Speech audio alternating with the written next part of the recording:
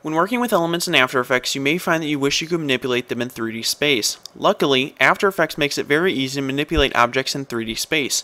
First, create a layer or some sort of object that you wish to adjust. Then, look for the little cube icon checkbox for that layer. If you do not see it, make sure to click Toggle Switches and Modes at the bottom of your Layers panel. Once you find the checkbox, click it to turn the object into a 3D object.